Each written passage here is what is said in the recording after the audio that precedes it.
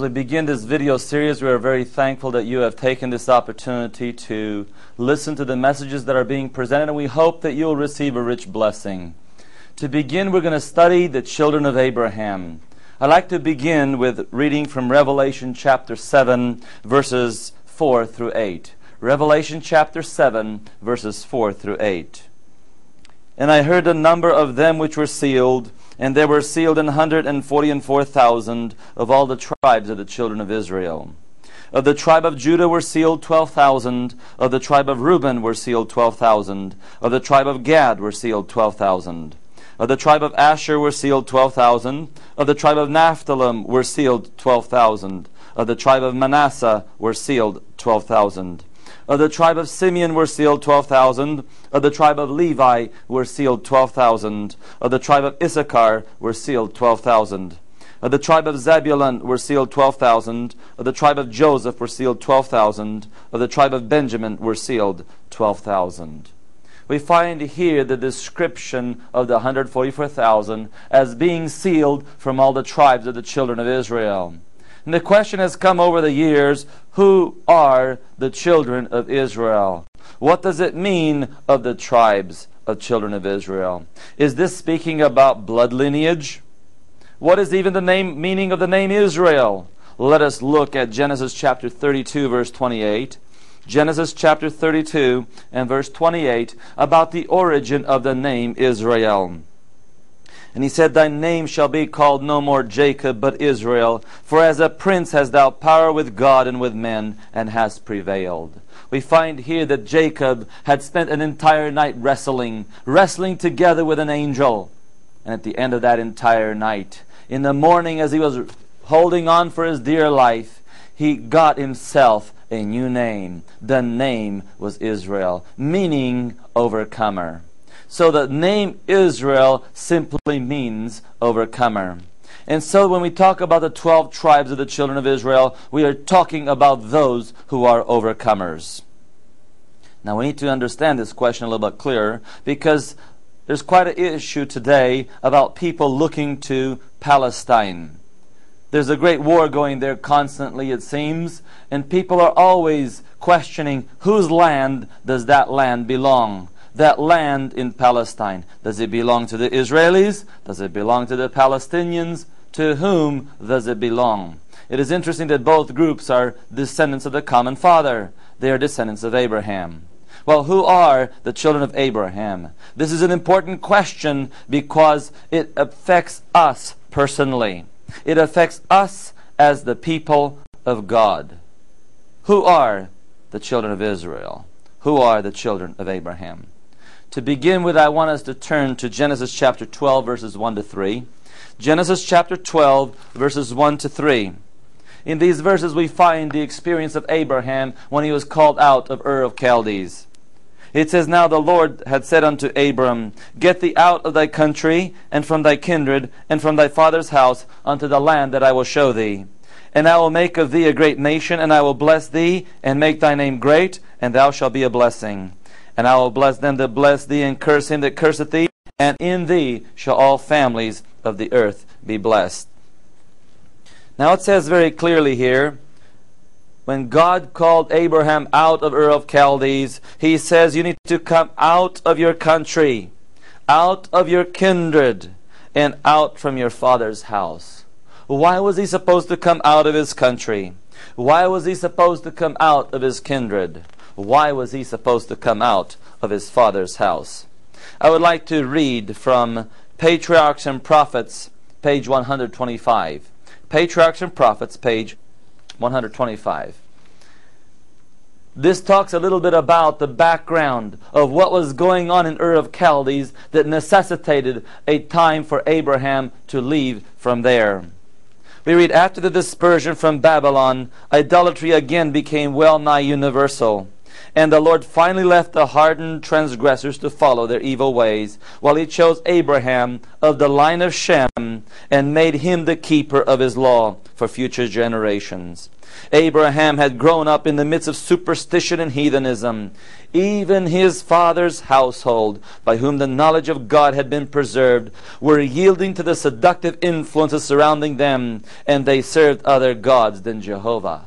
So even his father's household, those who were from the descendants of Shem, they began to compromise. And when they began to compromise, God called Abraham out in order to preserve His law. But the true faith was not to be extinct. God has ever preserved a remnant to serve Him. God always had a people, and through those ages it seemed like everything was getting dark and dismal as corruption began to come in. But God says, oh no, I am going to have a people. Adam, Seth, Enoch, Methuselah, Noah, Shem, in unbroken line, had preserved from age to age the precious revealings of His will. The son of Terah became the inheritor of this holy trust. Idolatry invited him on every side, but in vain. Faithful among the faithless, uncorrupted by the prevailing apostasy, he steadfastly adhered to the worship of the one true God. The Lord is nigh unto all them that call upon Him, to all that call upon Him in truth. He communicated His will to Abraham and gave him a distinct knowledge of the requirements of His law and of the salvation that would be accomplished through Christ. So God came to Abraham. He revealed Himself in a special way and invited him to become the father of the faithful. The message came to Abraham: get thee out of thy country, and from thy kindred, and from thy father's house, unto the land that I will show thee. Why did He do that? It says, in order that God might qualify him for His great work as the keeper of the sacred oracles, Abraham must be separated from the associations of his early life.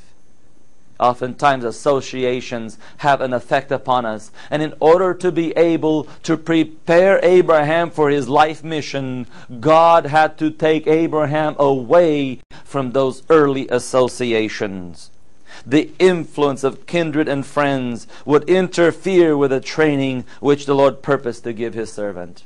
They would have interfered. They would not have allowed Abraham to receive the training that was necessary. So God took him away from the associations of his early life. Now that Abraham was in a special sense connected with heaven, he must dwell among strangers. Now what does it mean to dwell among strangers? Why was it that he had to go among a people that were totally heathen? Why couldn't he stay there in Ur? They had people there. His father's household still believed in the true God. But you know something? There was a compromise situation. It was better for Abraham to live totally among the heathen than it was to live among those who had mixed truth and error. The influence of his kindred and friends would interfere with the training which the Lord purposed to give His servants. Now that Abraham was in a special sense connected with heaven, he must dwell among strangers. His character must be peculiar, differing from all the world. He could not even explain his course of action so as to be understood by his friends.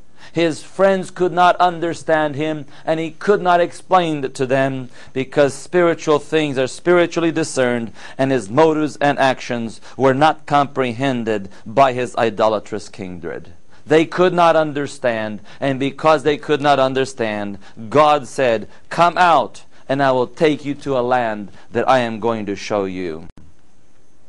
And then He says in verse 3, Genesis 12 verse 3, and I will bless them that bless thee, and curse him that curseth thee, and in thee shall all the families of the earth be blessed. Now what is the meaning of this term, in thee shall all the families of the earth be blessed? Well, we're going to go over to the book of Galatians. Galatians chapter 3, where the Apostle Paul explains the meaning of this passage. Galatians chapter 3, verses 8 and 9. Galatians 3, verses 8 and 9. And the scripture foreseeing that God would justify the heathen through faith, preached before the gospel unto Abraham, saying, in thee shall all nations be blessed. Notice here, it says that the gospel was preached unto Abraham. And what words were used here in the gospel? It says, in thee shall all nations of the earth be blessed. This was nothing else but the preaching of the gospel. And the gospel saw that the heathen must be justified. And to do so, the gospel must be preached to them. Now, how can the gospel blessing come to us? How can we also receive this gospel blessing? In verse 9 it says, so then they which be of faith are blessed with faithful Abraham. So if we participate by faith, we also can receive the same gospel blessing to each and every one of our own selves. Now, what is the gospel? When we talk about the gospel, what are we talking about? Romans chapter 1 and verse 16. Romans 1:16 says, for I am not ashamed of the gospel of Christ, for it is the power of God unto salvation to everyone that believeth, to the Jew first, and also to the Greek. So what is the gospel? When we're talking about the gospel, what are we talking about? It says here that it is the power of God unto salvation. That's what the gospel is. He says, I am not ashamed of the gospel, for it is the power of God unto salvation. The power of God to be able to save us. This gospel power, when it says, to whom is this given? The power of God unto salvation to every one that believeth, to the Jew first and also to the Greek. But now, what is this belief? This belief is a little bit more than just belief, and we'll study a little bit about that later on in this series. But in Romans chapter 1 verse 17, the very next verse, it explains that this belief, in order to have the power of the gospel, is actually called faith. Romans 1 verse 17 says, for herein is the righteousness of God revealed from faith to faith, as it is written, the just shall live by faith. So this gospel power is given to those who grasp a hold of it by faith. And the gospel was preached to Abraham. It says, in thee shall all families of the earth be blessed. This was the preaching of the gospel unto Abraham. Since the preaching of the gospel is the power of God unto salvation, then when Abraham accepted the promise that in thee shall all families of the earth be blessed, he was receiving at that time the power of God unto salvation. Now, what is the gospel? Yes, it is the power of God unto salvation, but what do we preach when we preach the gospel? Let's look at 1 Corinthians chapter 1, verses 17 and 18. 1 Corinthians chapter 1, verses 17 and 18. It says, for Christ sent me not to baptize, but to preach the gospel. So what was he going to do? He was going to preach the gospel. This was the work that Paul was doing. He says, he did not send me to baptize, but to preach the gospel, not with the wisdom of words, lest the cross of Christ should be made of none effect. For the preaching of the cross is to them that perish foolishness, but unto us which are saved, it is the power of God. Now, what is the power of God here? Notice here, he first mentions that we're going to do what? He says we're going to preach the gospel. So he's preaching the gospel. And then he says something else. He says that he preached what? He preached the cross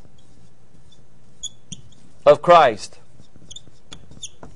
So if he says that the preaching of the gospel is the preaching of the cross of Christ, then the cross of Christ, preaching of the cross of Christ, is the gospel. And that's why it says it is the power of God. Oh, what did it say in Romans? The gospel is the power of God unto salvation.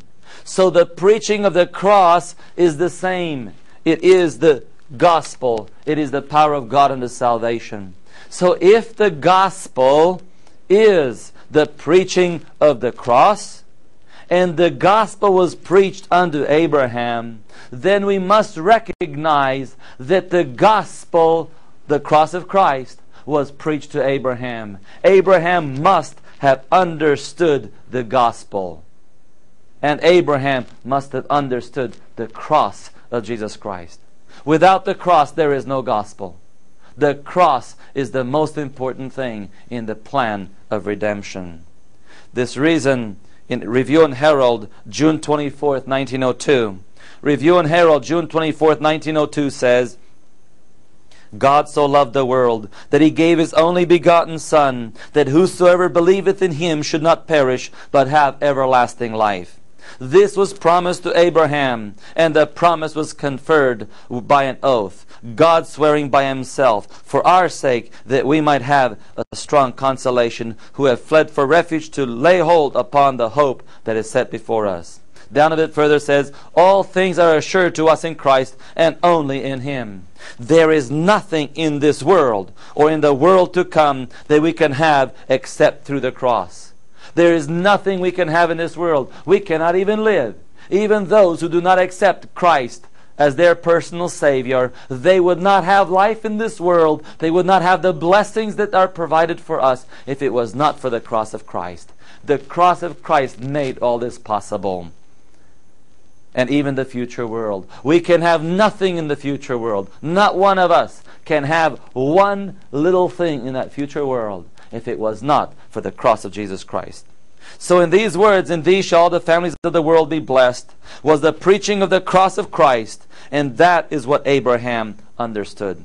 For this reason, in John chapter 8, verse 56, John chapter 8, verse 56, when Jesus was having a debate together with the Jewish people, He came to them, He gave them a very strong evidence that He is the Messiah. He says, verse 56, your father Abraham rejoiced to see my day, and he saw it and was glad.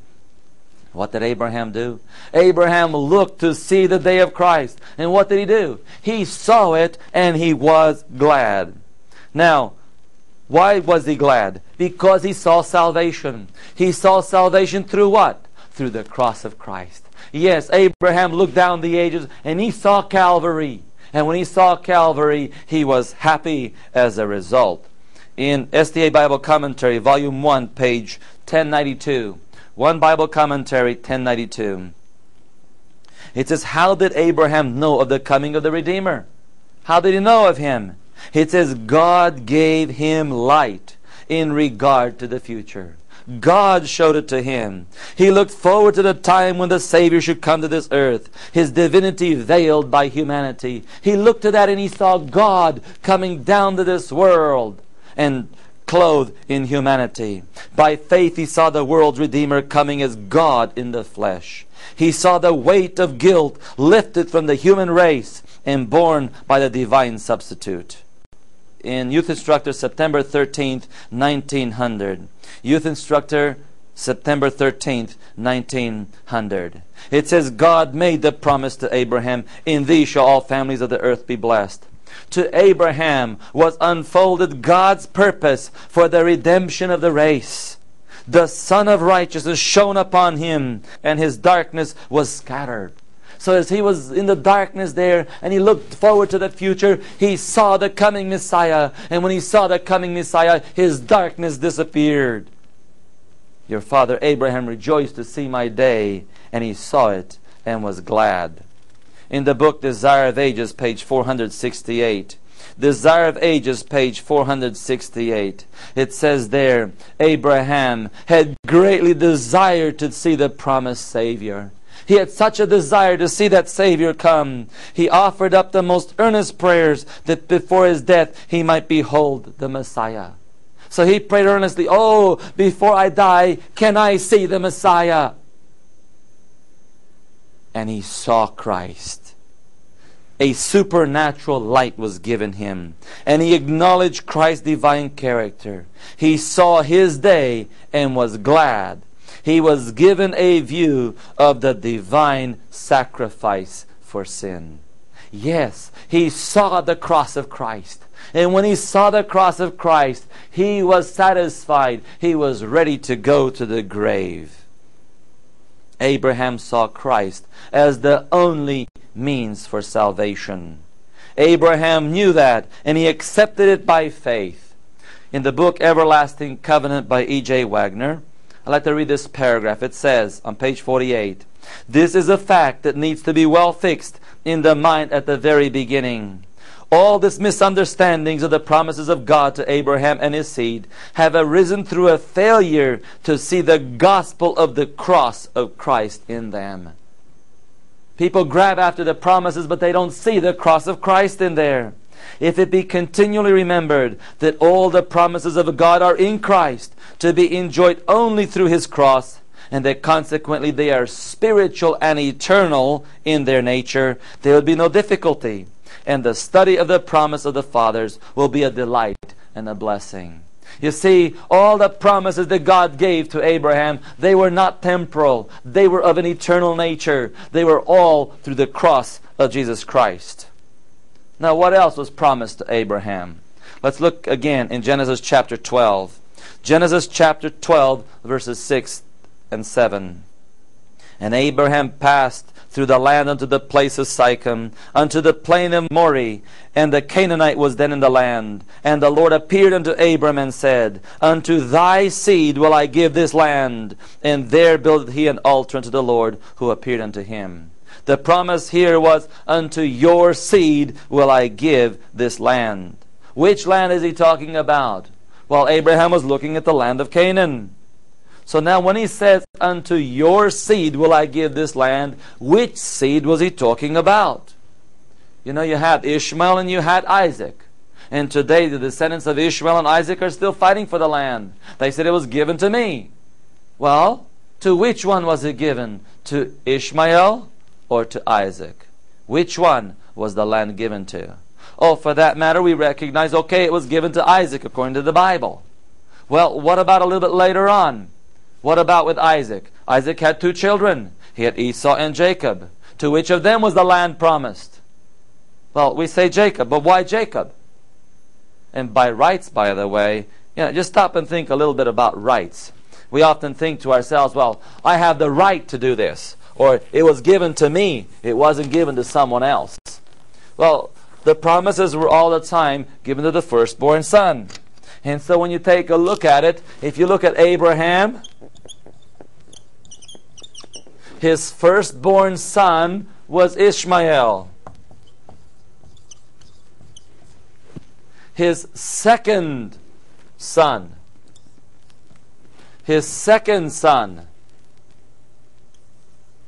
was Isaac. And by the way, Abraham had even more children than that. You see, when Sarah died, Abraham went ahead and got married again. And when he got married again, what did he have then? We turn to Genesis chapter 25. Genesis 25 verses 1 and on. "Then again Abraham took a wife, and her name was Keturah. And she bare him Zimran, and Jokshan, and Medan, and Midian, and Ishbak, and Shual." So he married another woman, Keturah, after Sarah died, and he had more children. Which of them have claims to that land? Well, if anybody has, as far as we are thinking, if anyone has the major right, it would be Ishmael. But it was not given to Ishmael, it was given to Isaac. And then what about Isaac? Isaac also had children. His firstborn was Esau. His secondborn was Jacob. Why do we then say that Jacob is the inheritor?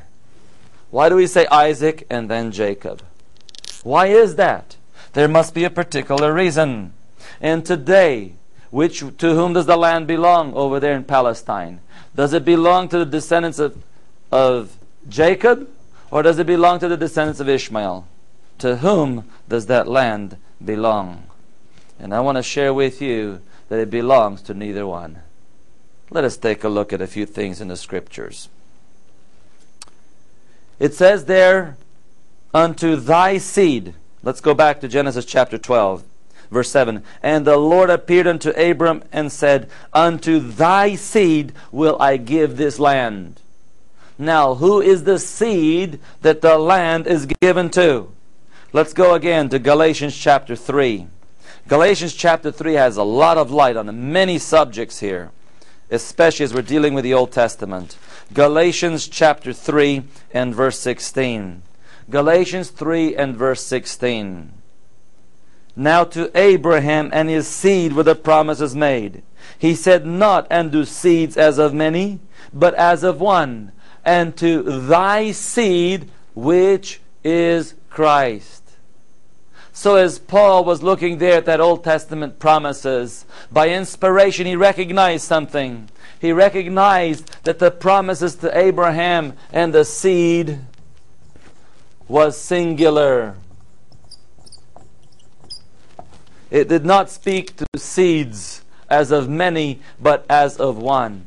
And that seed that was promised, all these promises of land were to, it went directly not to Ishmael, not to Isaac, not to Esau or Jacob. It went directly to Jesus Christ.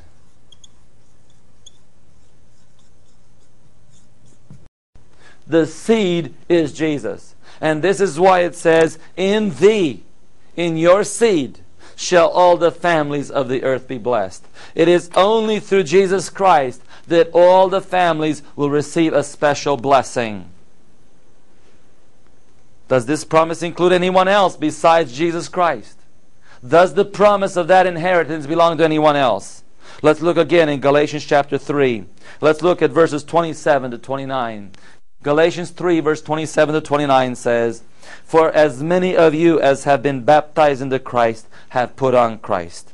There is neither Jew nor Greek. There is neither bond nor free. There is neither male nor female. For ye are all one in Christ Jesus. And if ye are Christ, then are ye Abraham's seed and heirs according to the promise. So what does it say here? What promise is there given to us? It says here very clearly that Abraham received the promise that in his seed all the earth will be blessed. And being in his seed, it is Jesus Christ as of one, and that is Jesus Christ. And being one Jesus Christ, what does that mean? It means that if we accept Jesus, we are the seed of Abraham. That's right. If I accept Jesus Christ, I am the seed of Abraham. I am a child of Abraham. If I do not accept Christ, I do not have the promise. So the promises are not given merely by lineage. It is given directly through Jesus Christ. You can forget about lineage, because there's quite a few people here in this lineage who got missed out. Esau never got anything. Esau will receive absolutely zero of the promise that was given here. So all the promises here are through Jesus Christ. If I accept Jesus, I am the seed of Abraham. Some years ago, I was visiting a place and I met a Jewish person. She accepted Christianity. And she told me, oh, I'm a Jew. And I said, oh, wonderful, I am too. And she says, oh, really? It's very rare to meet some Jews that are Christians like this. I said, yes, but I'm a Jew by the second birth, not by the first. And so you see, we are Jews. We are Abraham's children through Jesus Christ. So what we have to ask simply is, which one of these children accepted Jesus Christ in their lifetime? If we take a look at the experience here, you look at Ishmael. Did he accept Jesus in his lifetime? You take a look at Isaac. Did he accept Jesus in his lifetime? Which one of these, Ishmael or Isaac, received Jesus Christ? You know something? Both of them did. Ishmael also accepted Jesus, and Isaac accepted Jesus. But the problem with Ishmael was he accepted Jesus very late. You see in Patriarchs and Prophets, page 174, Patriarchs and Prophets 174 says, Abraham's early teachings had not been without effect upon Ishmael, but the influence of his wives resulted in establishing idolatry in his family. When he got married, he married the wrong people through the influence of his mother, and idolatry was established in his family. Separated from his father and embittered by the strife and contention of a home destitute of the love and fear of God, Ishmael was driven to choose the wild, marauding life of the desert chief, his hand against every man and every man's hand against him. In his latter days, he repented of his evil ways and returned to his father's God. But the stamp of character given to his posterity remained. The powerful nation descended from him were a turbulent heathen people who were ever an annoyance and affliction to the descendants of Isaac. So although Ishmael finally repented, he could not be used in this lineage. His children rejected it, and therefore the promise we must look through those who accepted Jesus as their personal Savior.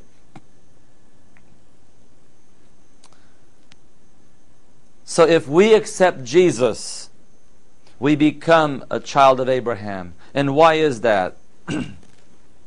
Let's go to 2 Corinthians chapter 5 and verse 17. 2 Corinthians chapter 5 and verse 17.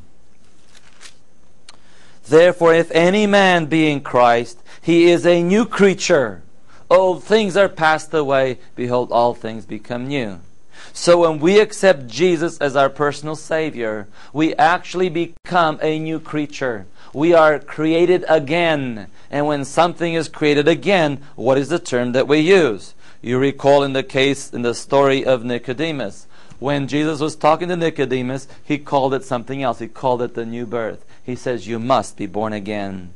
And so when we are born again, we are born no longer just of our human nature. We are born of another nature, born of the Holy Spirit, and therefore we become children of Abraham and heirs of according to the promise.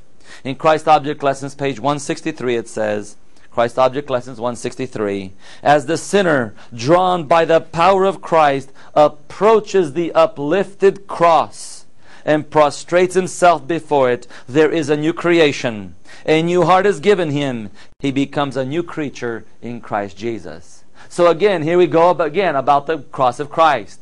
It is when we come to the cross of Christ and we are drawn to the cross of Christ, we prostrate ourselves before it, we fall down before the cross. It is only then that we become a new creature. And it may take us a long time in life, but it's only because we resist that.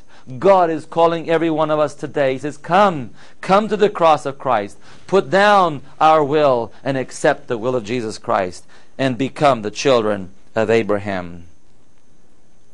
Notice in Genesis chapter 17, we find here a little bit more about the promise that was given to Abraham.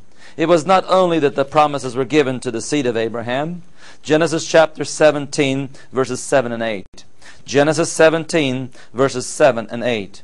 And I will establish my covenant between me and thee, and thy seed after thee in their generations, for an everlasting covenant to be a God unto thee, and to thy seed after thee. And I will give unto thee, and to thy seed after thee, the land wherein thou art a stranger, all the land of Canaan for an everlasting possession, and I will be their God. So it says here very clearly that I am going to give not only to your seed, but also unto Abraham. Abraham himself must be the possessor of that land. Although Abraham was living in the land of Canaan, did he ever possess it? No, he lived there as a stranger. In Acts chapter 7 and verse 5, Acts chapter 7 and verse 5, we have the record given by Stephen about the experience of Abraham. Acts chapter 7 verse 5 says, and he gave him none inheritance in it, no, not so much as to set his foot on.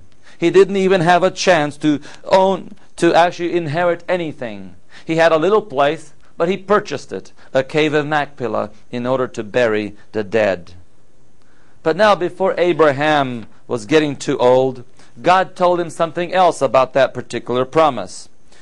Genesis chapter 15, verses 13 through 15. And specifically, we're just going to read verse 15.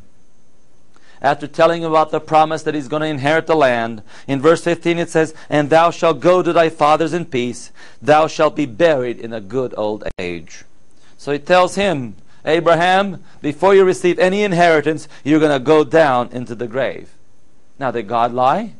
Is God a liar saying, I'm going to give you an inheritance, and he dies along the way? No. In 2 Timothy 2 verse 13, 2 Timothy 2:13 says, if we believe not, yet he abideth faithful, he cannot deny himself. God will not lie. God will fulfill his promise. Now we look down the line and see about David. Maybe David finally got his promises. Because you remember, David was king over what? He was not only king over Judea, he was king all the way down to the river Euphrates. It may seem that, maybe then the promise was fulfilled. But you know, David did not inherit that land. David was a warrior. He went and he fought and he obtained that land. That fighting is not inheriting.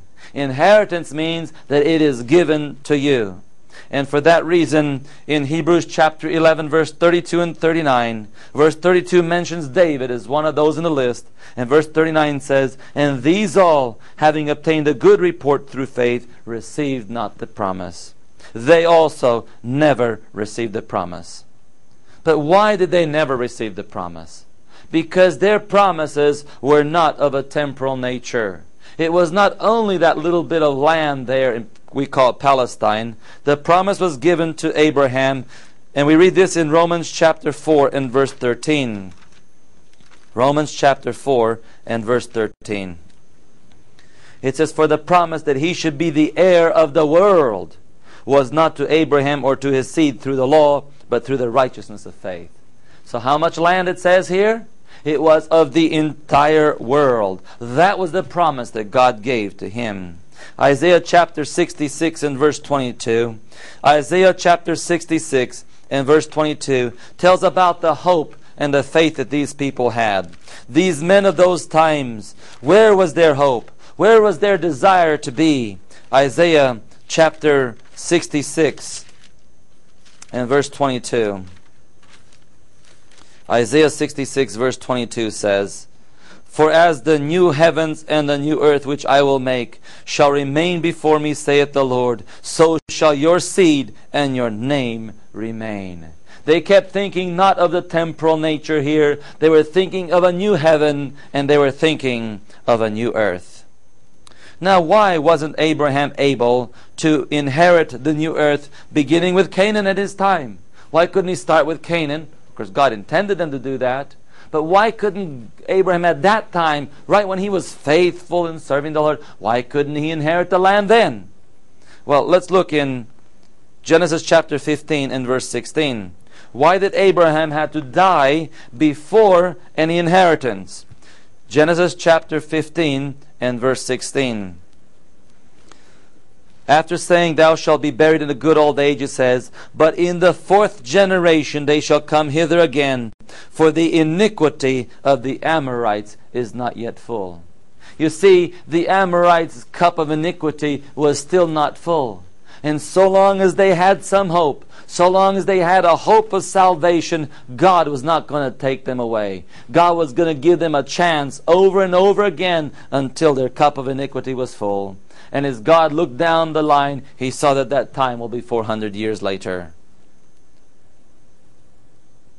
Again, from the book Everlasting Covenant on page 70, Wagner writes, God would not cast out of the land those of whom there was any seeming prospect that they might be righteous. So these Amorites, if they had a prospect of being righteous, we're not going to throw them out of the land.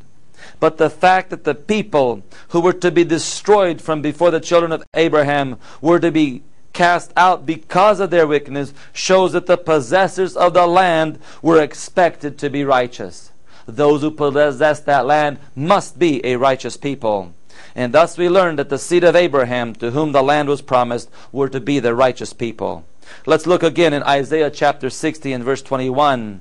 Isaiah chapter 60 and verse 21. Isaiah 60 verse 21. To whom is that land going to be forever their possession? Isaiah 60 verse 21 says, Thy people also shall be all righteous. They shall inherit the land forever, the branch of my planting, the work of my hands, that I may be glorified. So thy people shall be what kind of a people? They shall be all righteous. What percentage is all righteous? The all is 100%. So it's 100% righteous people that shall inherit the land. If they are not 100% righteous, they are not going to inherit it. And what land were they looking for? What was that land of promise? What was that real Canaan land? Let's look at Hebrews chapter 11, verses 13 through 16. Hebrews 11, 13 through 16. What was Abraham looking forward to? What was Isaac looking forward to? What were these men of God looking forward to? Hebrews chapter 11, verses 13 through 16. These all died in faith, not having received the promises, but having seen them afar off. They saw them afar off and were persuaded of them and embraced them and confessed that they were strangers and pilgrims on the earth. They realized we are strangers and pilgrims here. We don't belong here. We belong over there. Where is that they belong to? For they that say such things declare plainly that they seek a country. And truly, if they had been mindful of the country from whence they came out, they might have had opportunity to have returned. They could have come back any time. But now they desire a better country, that is in heavenly. Wherefore God is not ashamed to be called their God, for He hath prepared for them a city.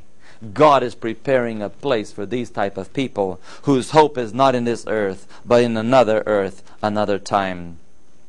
Just to read a little bit from Patriarchs and Prophets, page 169 to 170. Patriarchs and Prophets 169 to 170. It summarizes this whole picture a little bit for us about the promises that were given to Abraham. It says the heritage that God has promised to His people is not in this world. Abraham had no possession in the earth. No, not so much as to set his foot on. He possessed great substance, and he used it to the glory of God and the good of his fellow men. But he did not look upon this world as his home. It wasn't his place. The Lord had called him to leave his idolatrous countrymen with the promise of the land of Canaan as an everlasting possession. Yet neither he, nor his son, nor his son's sons received it. When Abraham desired a burial place for his dead, he had to buy it of the Canaanites.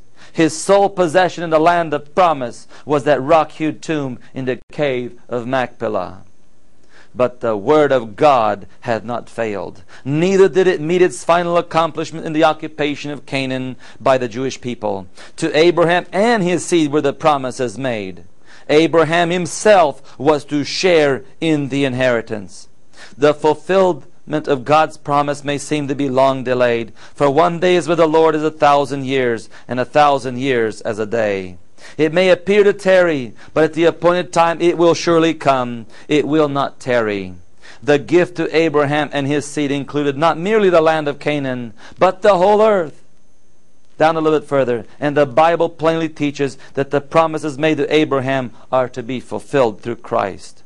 All that are Christ are Abraham's seed and heirs according to the promise, heirs to an inheritance incorruptible and undefiled that fadeth not away. Down further, God gave to Abraham a view of this immortal inheritance, and with this hope he was content. He was satisfied. If he could only see it a little bit, he'd say, oh, that's enough. I don't need any more. He saw it and he says, I am going there. I'm not going anywhere else. I don't want to go back. I want to go there to that promised land. Those who are the children of Abraham will be seeking the city which he looked for, whose builder and maker is God. What are you looking for? Are you looking for an earthly home? Or are you looking for that city whose builder and maker is God? In the days of Jesus, the Jewish people were well entrenched in the belief that they were the children of Abraham. Let's look at John chapter 8, verse 39. John chapter 8 and verse 39. It says here, they answered and said unto him, Abraham is our father. Jesus said unto them, if ye were Abraham's children, ye would do the works of Abraham. If you were the children of Abraham, he didn't tell them you are. He said, if you are the child of Abraham, you would act like Abraham. So Jesus did not recognize those Jews in his day, those leaders in his time, as the children of Abraham, because they were working contrary to what Abraham would do. in verse 44, he told them really what he thought. He says in verse 44, you are of your father, the devil. He did not grant them that they were Abraham's children. Oh no. Their father was the devil, not Abraham. Why? Because they acted like the devil. It says here, ye are of your father the devil, and the lusts of your father ye will do. He was a murderer from the beginning, and abode not in the truth, because there is no truth in him. When he speaketh a lie, he speaketh of his own, for he is a liar, and the father of it. And so it is that Jesus did not allow people who did not live to the character of Abraham to be called the children of Abraham. In Desire of Ages, page 466, commenting on this particular passage. Desire of Ages, page 466. Let me read you from this book here.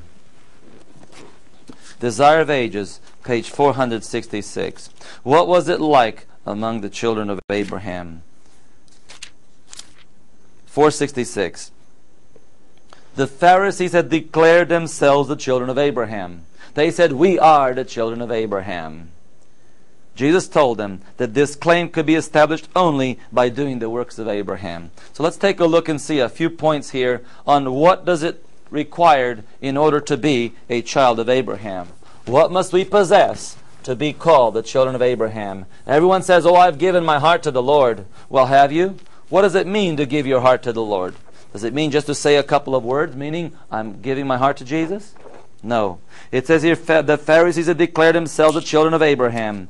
Jesus told them that this claim could be established only by doing the works. The works of Abraham. So, unless we have the works of Abraham, we are not the children of Abraham. Let's put here, children of Abraham.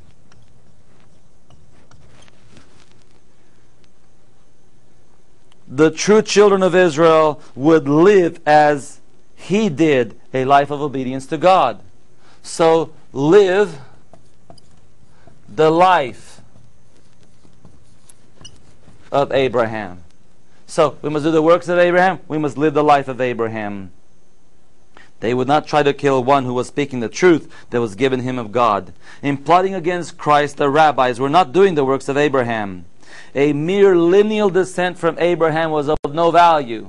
So a lineal descent was how valuable? Merely this lineal descent was actually of no value.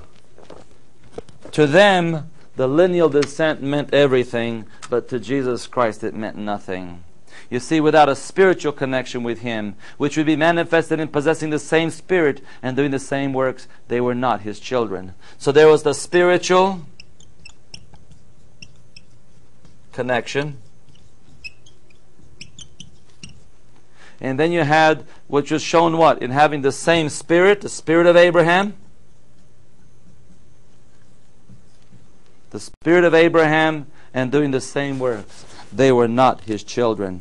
And by the way, this is not just lineal descent, but mere lineal descent. Only that was not enough. If they had lineal descent and had all of this, that would have made all the difference.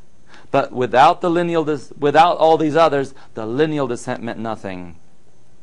Now this same idea is not only applied back then. We can look back at the children of Israel and say, oh yeah, it belongs to them. But you know, it belongs a little bit more. It says this principle bears with equal weight upon a question that has long agitated the Christian world, the question of apostolic succession. Descent from Abraham was proved not by name and lineage. So lineal descent, name. Name meant what? That was not enough. It was not enough. Not by name and lineage, but by likeness of character. These things here. So the apostolic succession rests not upon the transmission of ecclesiastical authority, but upon spiritual relationship. A life actuated by the apostle spirits. The belief and teachings of the truth they taught. This is the true evidence of apostolic succession. This is what constitutes men, the successors of the first teachers of the gospel. Today the question is often asked also in Adventism. Oh, who is the real Seventh-day Adventist church? Well, the question is answered not by name, not by lineage, but by what? But by likeness of character. We have to look at the life and teachings of the pioneers. We have to look at the apostolic spirit. We have to look at the life of Abraham. And it is only as we possess that experience, it is only as we have the same experience as those forefathers, can we lay claim to the right to be the church of today. Let me read it one more time. This principle bears with equal weight upon a question that has long agitated the Christian world, the question of apostolic succession. You know, a couple years ago I was there at the Vatican, and right there in the St. Peter's Basilica, there's a big long list of names. This Pope came from this Pope. He was from this Pope, and all the way down until they claim to St. Peter. And they claim that is their apostolic succession. But you know, that is worth nothing in the eyes of God.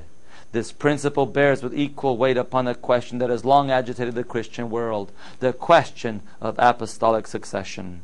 Descent from Abraham was proved not by name and lineage, but by likeness of character. So the apostolic succession rests not upon the transmission of ecclesiastical authority, but upon spiritual relationship.